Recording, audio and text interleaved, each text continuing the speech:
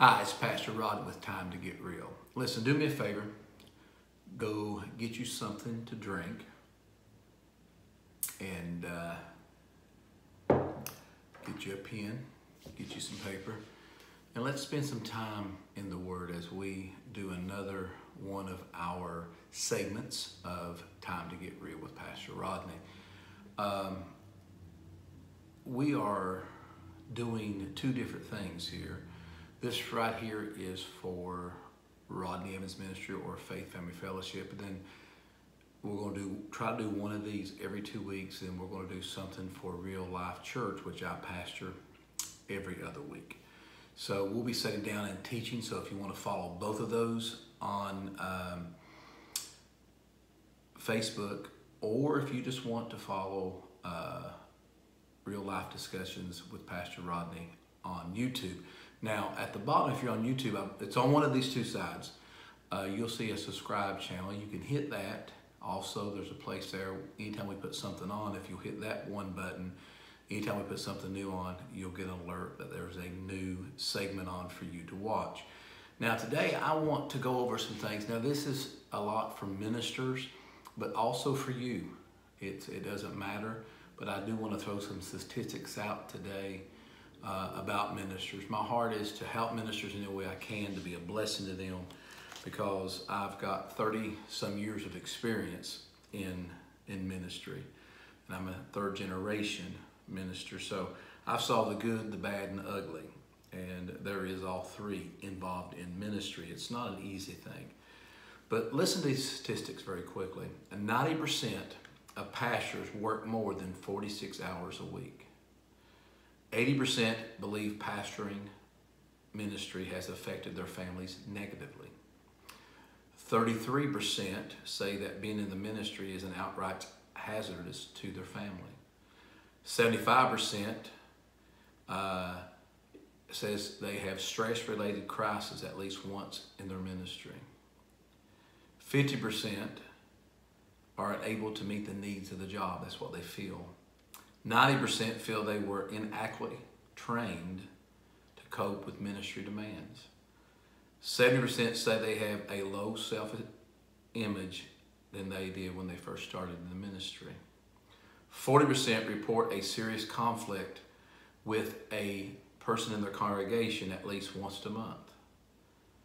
70% do not have someone they consider a close friend.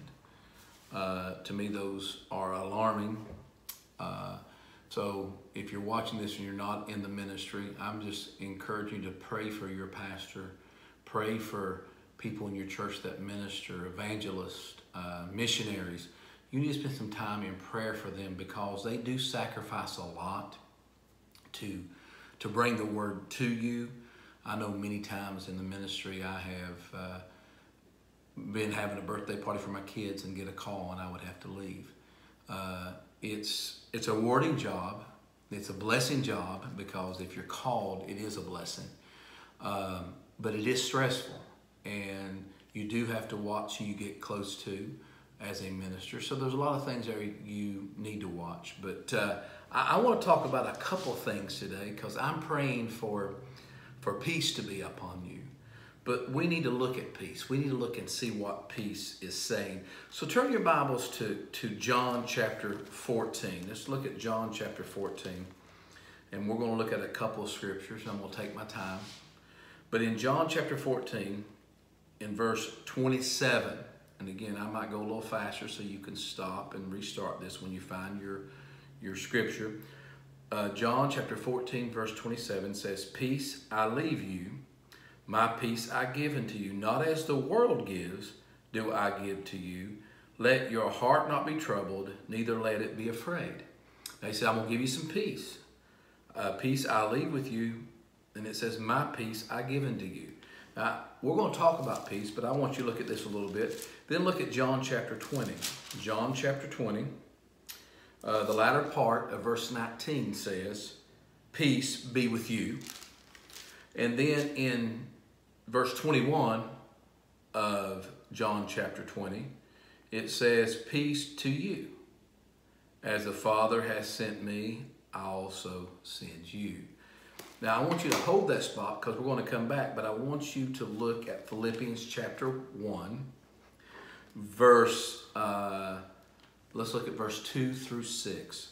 It says, grace to you and peace from God our Father, Lord Jesus Christ. Now, I want you to understand, he says, grace to you and peace from, not just from him, but from God our Father of our Lord Jesus Christ. I thank my God upon you every remembrance of you, always in every prayer of mine, making requests for you,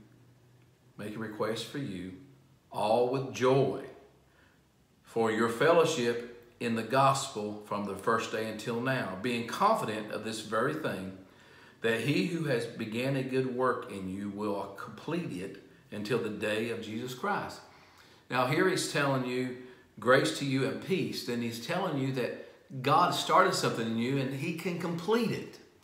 So I want to encourage you that if God's called you, that he will complete it, but you've got to rely on him. Now, we look at this word, peace. Now go back to John, and we're going to look at John chapter 14, 27, and also John chapter 20, verse 19 and 21. Now, in these scriptures, I just want to pull out that word peace. Again, he says, peace I leave with you, my peace I give to you. Then in John 20, 19, he says, peace be with you. Verse 21 says, peace to you.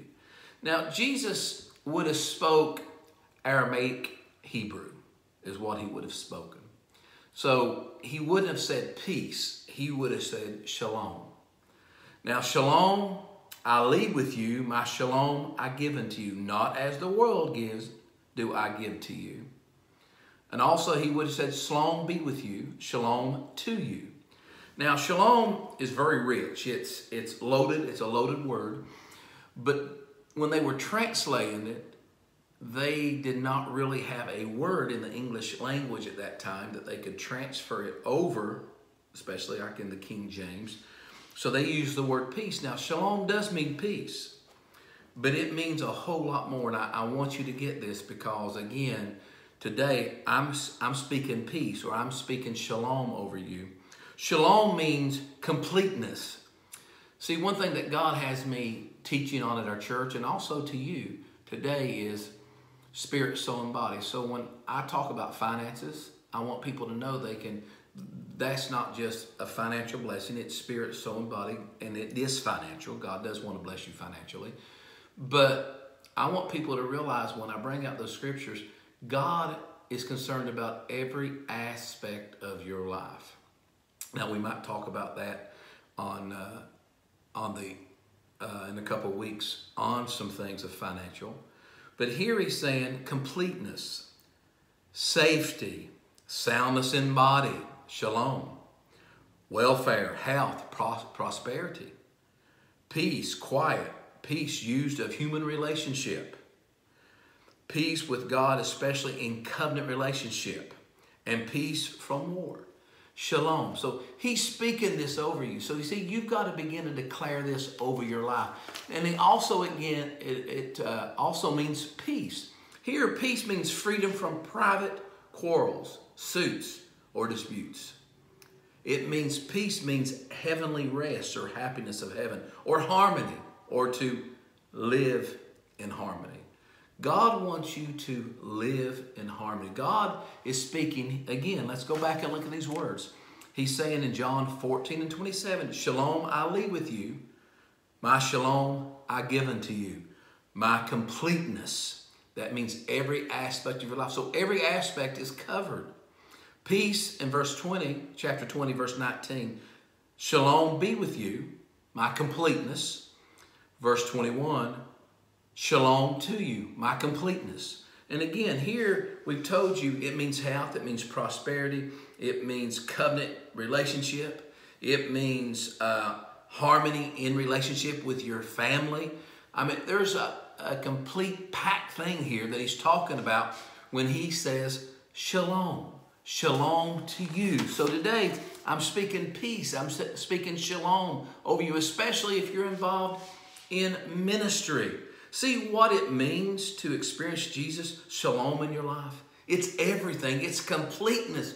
God wants you, especially as a minister, He wants you blessed. He don't want you struggling, barely getting by, barely making it. He wants your relationship with your spouse to be great. He wants your relationship with your kids to be good. He wants your relationship with the people in your church to be good. It is a struggle. You're going to have to fight. You're going to stand your ground. You're going to have to walk by faith and not by sight. You've got to begin to confess God's word. See, the shalom of Jesus in your life is there to make you successful in your life. Jesus didn't call you and put this call in your life for you not to be successful. His desire is for you to be successful. So today, I want to let you know, especially, no matter who you are, but especially ministers, not just pastors, but ministers. But I do have a heart for pastors, but ministers, I want to speak peace, completion in every aspect. If you're struggling in one of your dimensions in your life, I want to speak shalom, completeness. And again, before we get done, I want to read those to you again. But turn your Bibles to Psalms 85. Let's look at Psalms 85. I like this part here. Psalms 85. Let me find it myself because I'm moving around here. Psalms 85. Here we go. Psalms 85. Let's look at verse. I'm going to start up here and just. I like verse 8. Let's start at verse 9. Verse 9 through 13. I want you to listen very closely. Surely His salvation is near to those who fear Him. The glory may dwell in your land. Now listen, mercy means favor, and truth, it means establishment, faithful, or righteous, have met together. Righteousness and peace have kissed or touched. Righteousness and peace, shalom, have meet together. Then he goes on and says this, because God, again, wants to bless you spirit, soul, and body. Goes on and says this, yes, the Lord will give you what is good. That word good means beautiful, favor, wealth, and prosperity. And our land will yield, that means to show or deliver up. His increase, that means his wealth or his produce, or you could say healing if you wanted to. Righteousness will go before him, means right or prosperity. And you shall make his footsteps your pathway. Now here again, he is talking to us. He is telling us that he is going to do some special things here. I believe that this church thing is supposed to be increasing. This blessing, spirit, soul, and body, supposed to be increasing in our life. And I want to show that to you very quickly. Look at Haggai. That's how I pronounce it. Everybody pronounces it a little different. It's Haggal. Turn there and let's look very quickly at Haggai 2, verse 9. 2, verse 9. Well, let's look at a little bit more than this. Let's start with verse 7. And I will shake all nations, and they shall come to the desire of all nations. I will fill this temple with the glory, saith the Lord of hosts. Now that word glory, the word glory means heavy in every good thing. It means splendor. It means the anointing. It means power. It means abundance. It means wealth. It means brightness as the moon in a dark day. It means fame. It means honor. He wants to bring the glory of God into your life. And it goes on and says this, the silver is mine and the gold, saith Lord of hosts. Now, verse 7, I want to look at this a little bit more. Then we're going to jump down some more here. It says, and I will shake all nations, and they shall come to the desire of all nations, and I will fill the temple with the glory, saith the Lord of hosts. Now listen to the Message translation. And I will shake down all the godless nations. They'll bring bushels of wealth, and I will fill the temple with splendor. He's going to fill it with the anointing. He's going to fill it with the splendor of God. He's going to spend it with heavy and every good thing. Goes on and says this. Look at verse 9. The glory of the latter, the what? The glory, the splendor, the heavy and every good thing, the anointing, the power, the gifts, the fruit, the brightness of the moon, the abundance, the wealth, the fame, the glory of this temple, of the latter temple, shall be greater than the former, saith the Lord of hosts. And in this place I will give you shalom. I will give you peace, saith the Lord of hosts. In other words, he's saying this thing is supposed to intensify. The end is supposed to be better than the beginning. Now, the Message Bible, I like how it reads in verse 9. Listen to this. It says, the temple is going to end up far better than it started out. Glorious beginning, but even a much glorious finish. A place of which I will hand out wholeness and holiness. I'm going to hand it out to you. It's going to happen for you. So I just want to encourage you today to realize God has some big things planned for you. Now here, he says it's going to be greater. Greater means mighty. Means more mighty than what it was. A proud thing. And here this word peace means favor, prosperous, health, safety, rest, or perfect. I'm going to bring peace. I want to speak shalom over you today. I want to speak peace over you today. I want to encourage you, the believer today, and especially you, the minister today. God loves you. Now, again, shalom. Peace be with you. Shalom. Peace to you. Shalom to you. Shalom be with you. Shalom I leave with you. Jesus says, my shalom I give to you. Again, that word shalom means completeness, safety, soundness in body, welfare, health, prosperity, peace, quiet, peace with God, especially in covenant relationship, and peace from war. Also, it means freedom from private quarrels, suits, or disputes. Heavenly rest. Aren't you happy for that today? Also means the happiness of heaven. I know as I grew up, we sung that song, we all get to heaven. What a day of rejoicing that will be. That's true. There's many people there that I can't wait to see. But here he's saying shalom.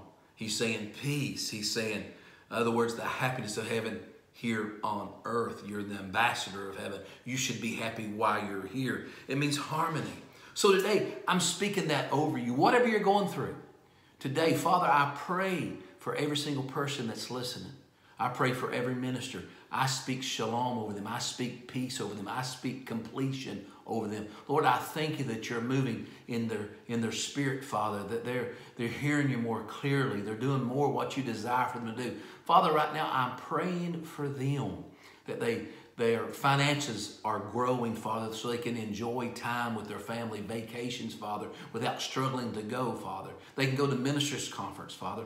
I speak, Lord, healing into their bodies, Father. I declare as they preach the word, they walk in healing, Father. As they go to church, I speak healing in their bodies, Father. I declare spirit, soul, and body, the completion, the shalom, Father, the peace of God over them. Lord, I speak right now that you move in their life and that you transform them by the hand of God today, Father. And Father, we pray this in the name of Jesus, and we declare the goodness of God over them. Listen, I love you. I'm praying God's best to be yours. He is doing so many things today for you to transform you and to change you. The Bible says you're changed from glory to glory. Isn't that exciting? Listen, God don't want to leave you the same. But also, listen, he's called you. He equipped you. If you're going to church, and hopefully you are. If you're not, you need to find a good church to get involved in. And you need to go where God leads you. Maybe not necessarily where you want to go, but you need to be where God has sent you. And you need to get behind the person who is pastoring you there, your shepherd, and encourage them and help them, making sure they don't have to mow the grass. Make sure that they don't have to clean the church. Let them spend time in the Word and bring forth a fresh word for you. Listen, I love you again, and I'm praying for you that God will bless you spirit, soul, and body. Until next week, may God bless you is my prayer. Thank you for listening today. And again, like our YouTube channel, we appreciate you. God bless.